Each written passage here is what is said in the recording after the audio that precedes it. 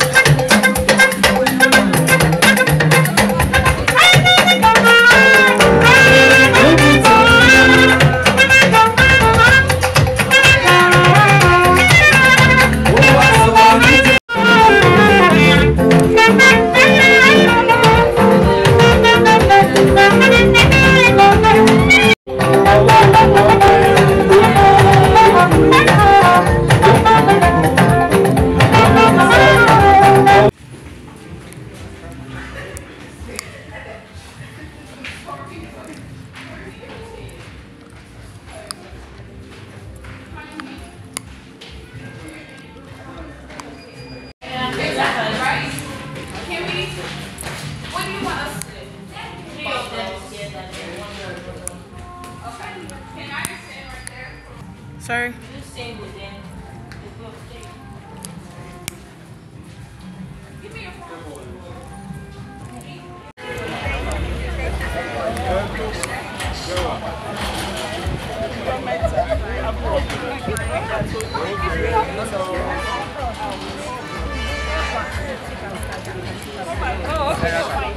Sorry, ma. Network. What's your network?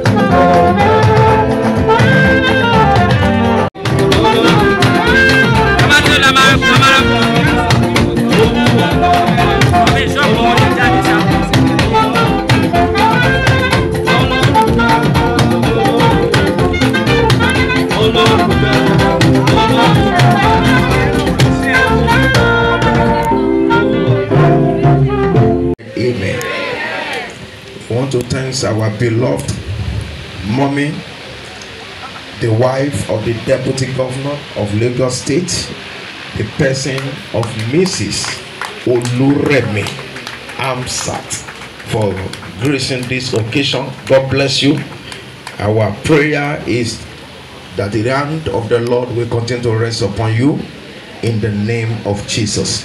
We want to thank our beloved daddy, the Honorable James Faleke, the father of the day.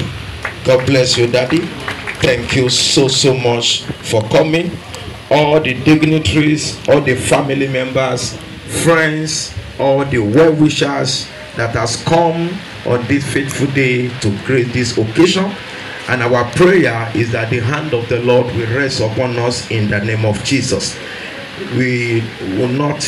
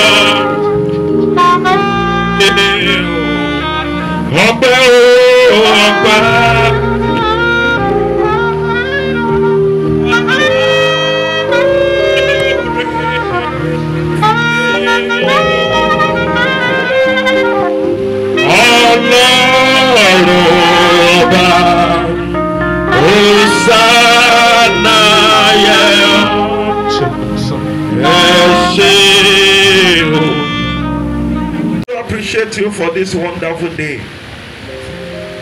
You are the giver of life. We are here today because of your mercy. It's not by alarm that woke us up. It is by your mercy. Some want to see this wonderful day, but they are nowhere to be found. Even those that have been found either in the mortuary or at the cemetery. But we thank you, Jehovah, for who you are. Thank you for your mercy that count us in living so today. Thank you for the grace of God upon everything in it. The world and its people belong to him. For he laid the earth's foundation on the sea, and if you may stand and hold this place. Only those whose hand and hearts are pure, who do not worship idols and never tell lies, they will receive the Lord's blessing and have the right relationship with God their Savior. Such people may seek you and worship in your presence, O God of Jacob. Open up ancient gates, open up ancient doors, and let the King of glory enter. Who is the King of glory? The Lord, strong and mighty, the Lord, invisible in battle. Open up ancient gates, open up ancient doors, and let the King of glory enter. Who is the King of glory? The Lord of heaven armies is the King of glory. When the Lord restored the fortunes of Zion, we were like those who dreamed. Our mouths were filled with laughter, our tongues with songs of joy.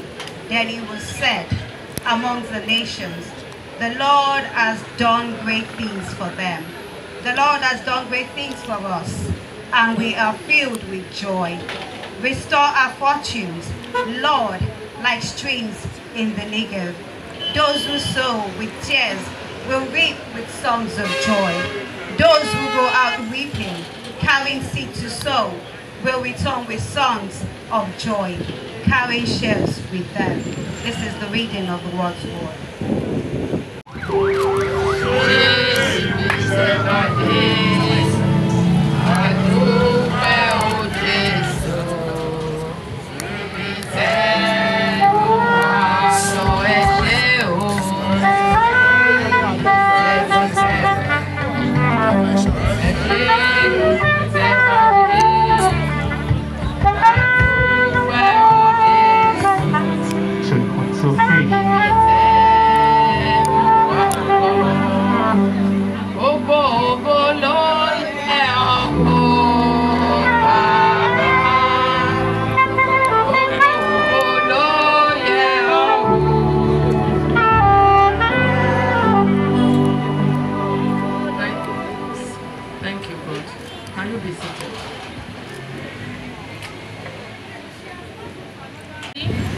Pastor Simeon Adenyoju.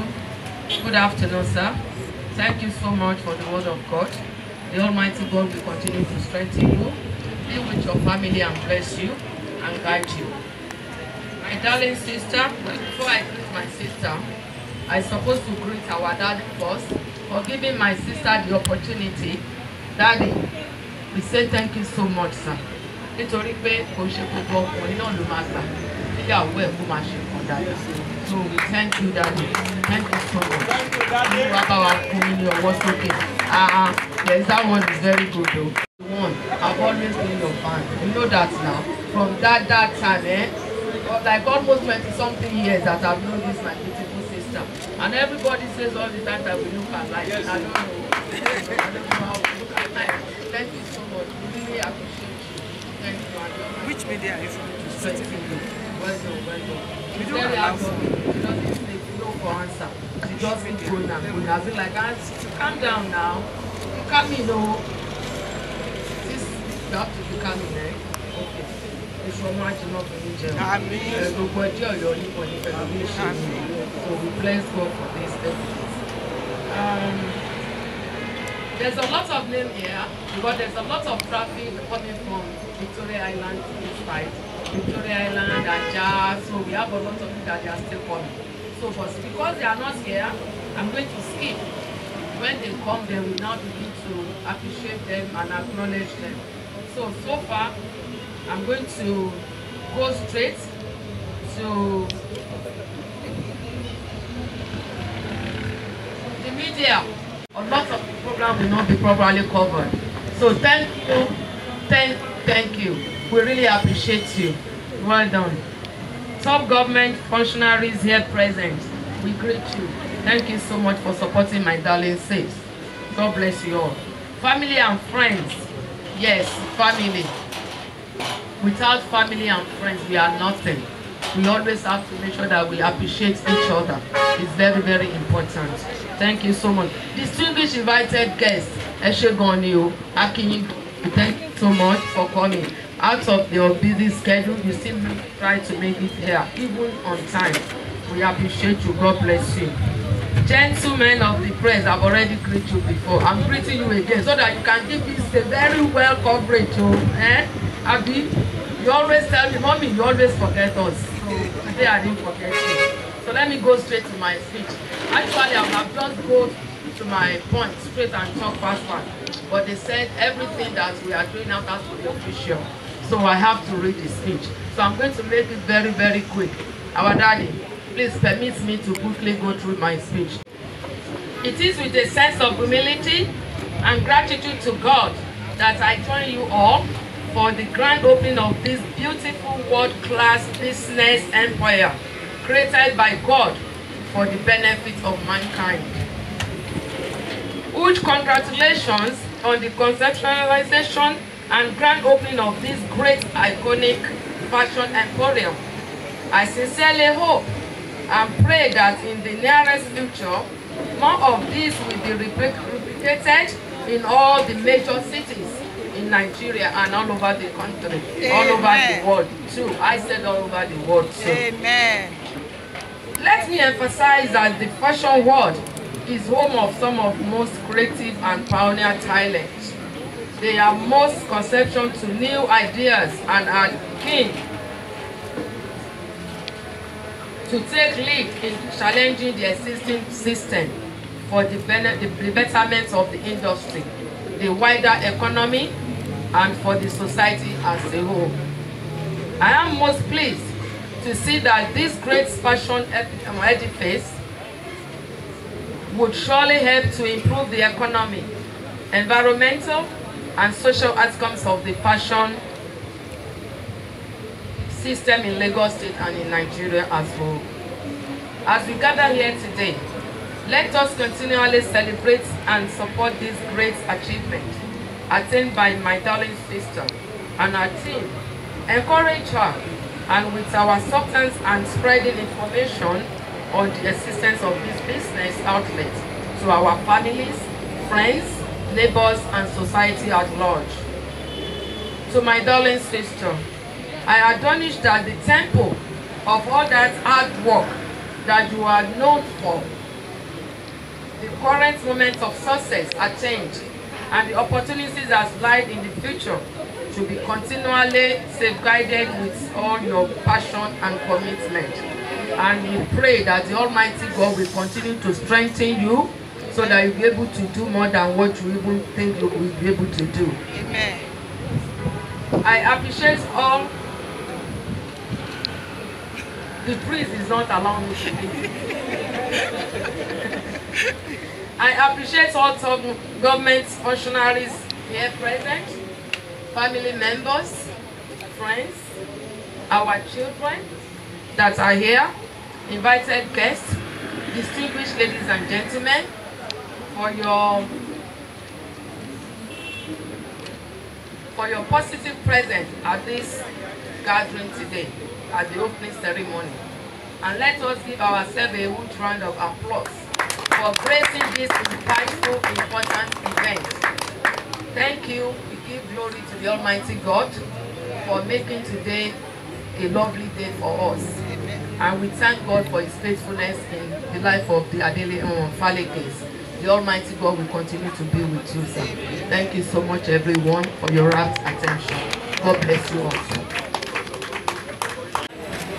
Answers followed by the Honorable James Faleke and our beloved mommy, Mrs. Bukola Faleke.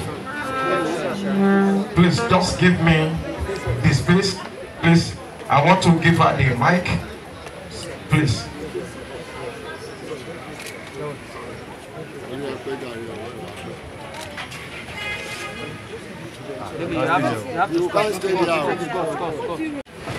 Almighty God, we commit this evidence into your hand, God.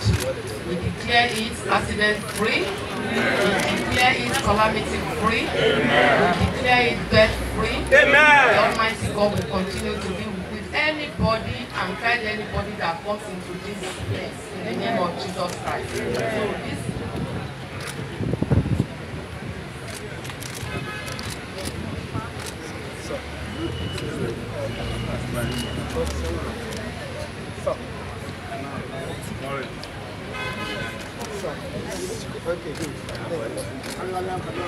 Okay, sir. in the name of the Father, amen, the Son, amen, and the Holy Spirit. Amen. Thank you.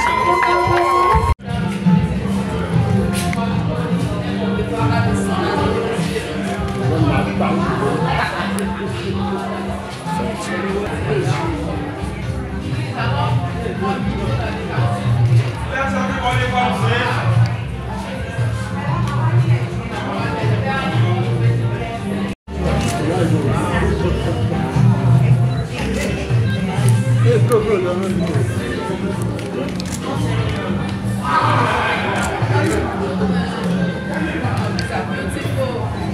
So let's begin shopping. Yes, shopping spree. Yes, so. You don't have to be traveling across the world and shopping. Yes, sir. Nice. Good job. Fantastic job. Yeah, media guy. Let's move.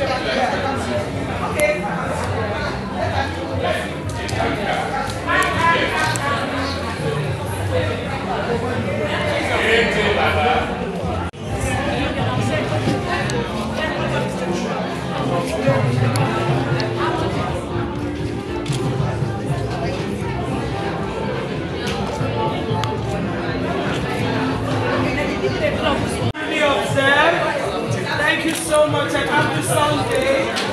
We all know the reason why we came here. Please, it's highly important that we support this brand.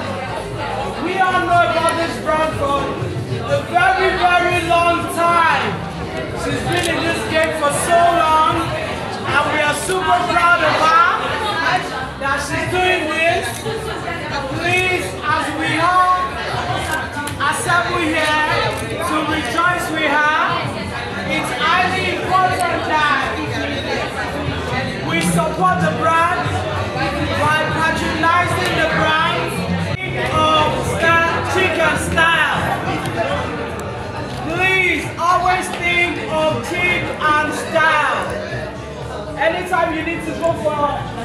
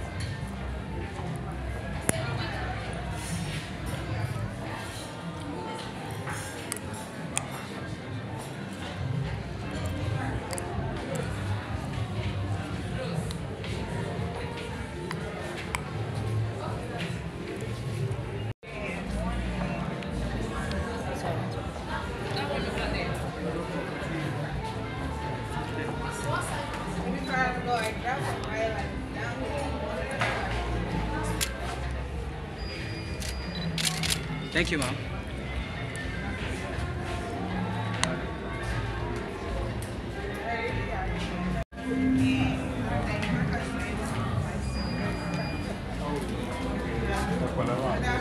Thank you very much.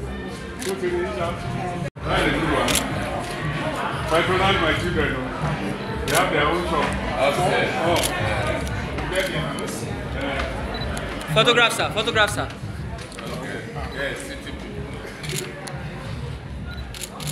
Thank you, sir. thank you. Thank you.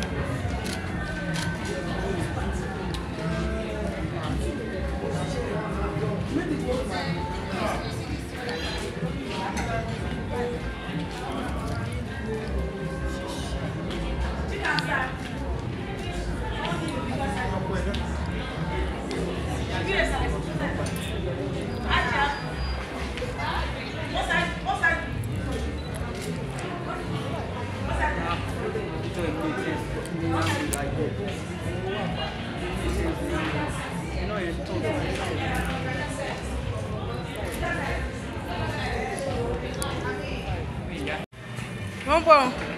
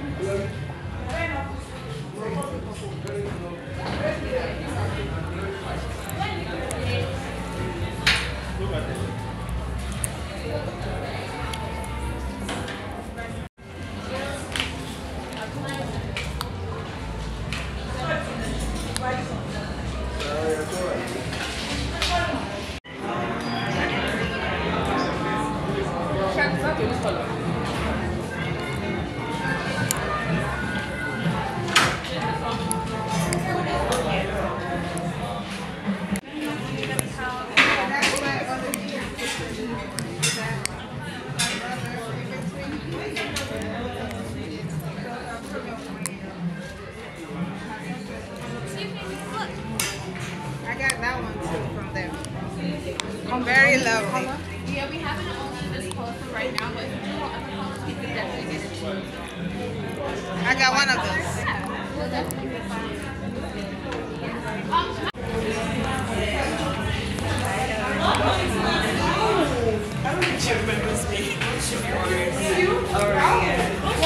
Welcome to Nursery. Hi, hello.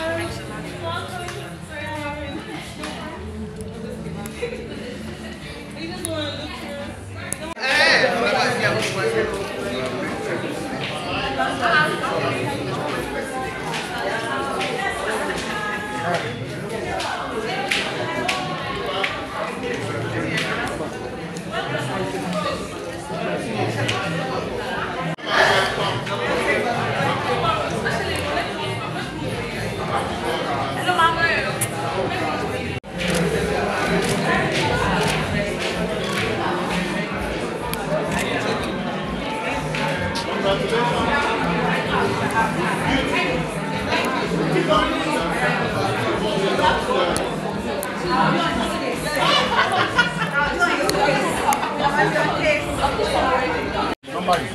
Okay, now. Hey. Ogami. Auntie. How are you? Ogami, Joe. Oh, the father, man. You like this one?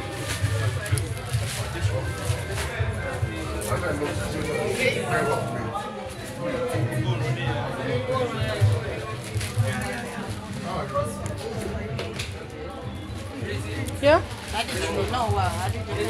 Yeah?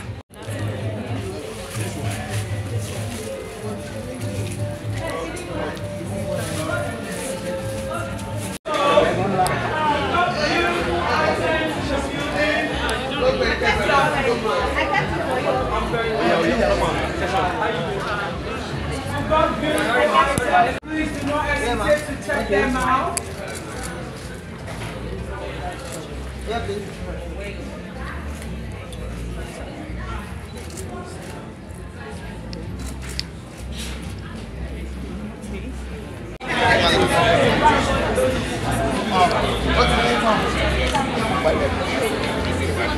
Sorry, man, let's take it.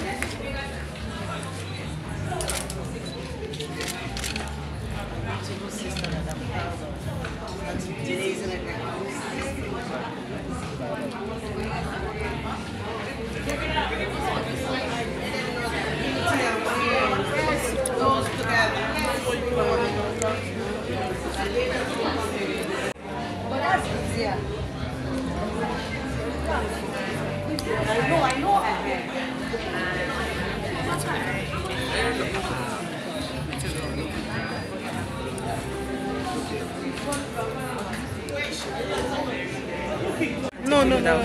Can take, yes, ma'am. You can take it without the clothes. She will do without some weights. It's a free advert. Don't advert.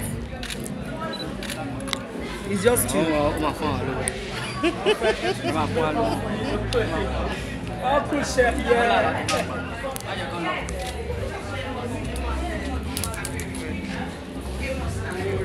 Take it out. Look at the camera.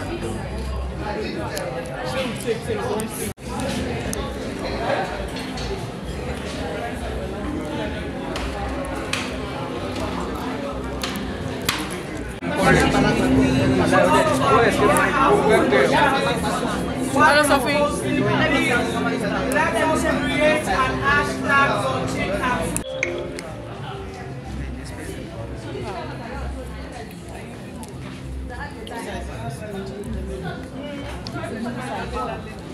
Hello, who is that?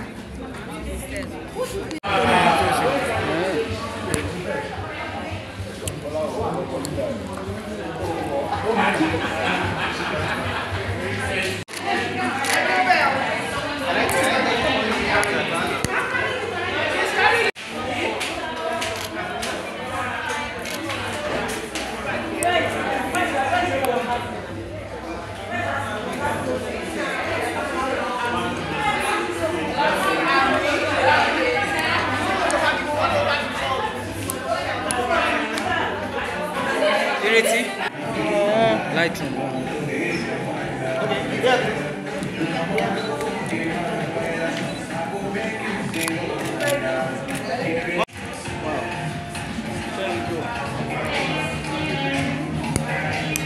What's the way? Okay, Mom, please, can you make way for her, please? 1, 2, 3, go, please. C-H-I-C-S-T-Y-L-E.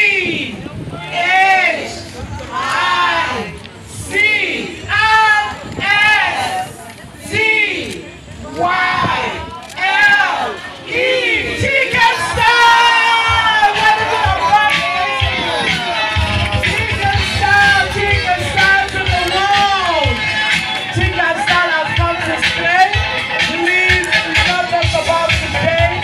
We might hesitate to support the brand. We might hesitate to patronize us. Of all of your potential things about chicken style, we've got all the premium brands, all the samples, Valentino, all the Gucci, all the Hermes, all the Chanel. We've got everything. We have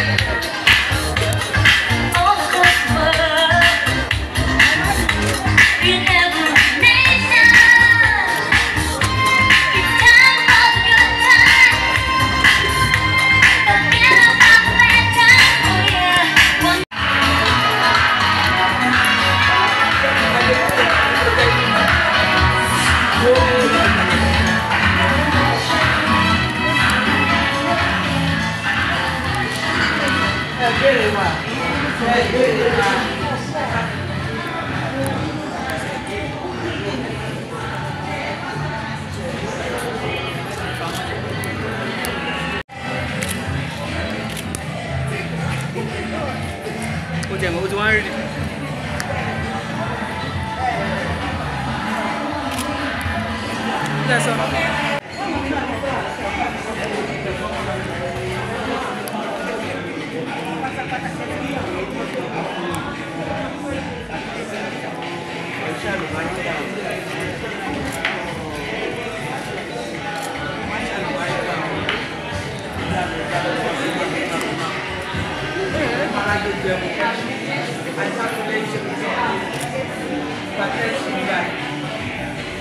First of all, I thank God for the life, and I give praise to Almighty God.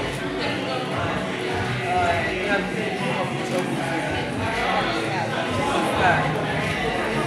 My God praise. We are all going to deliver right in the name of Almighty God. Almighty will continue to bless the shop. We have no knowledge. We said we didn't go back and find the world.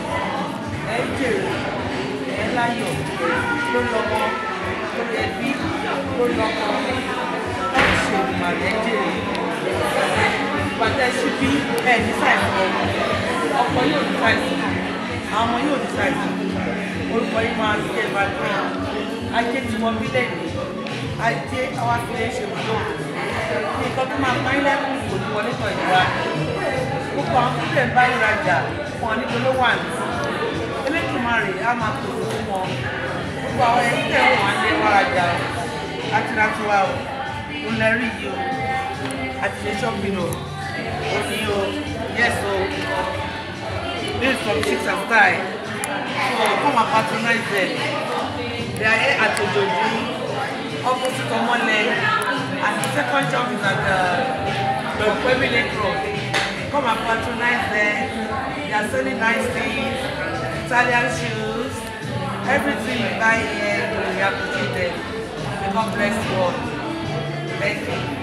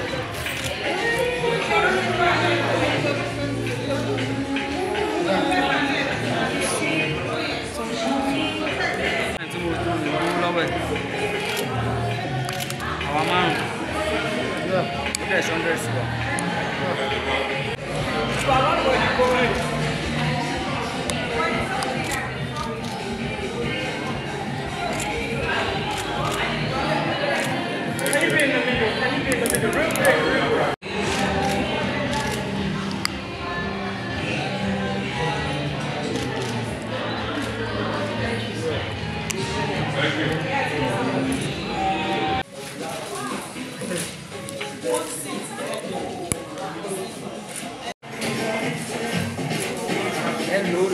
Battery. I hope I don't need battery.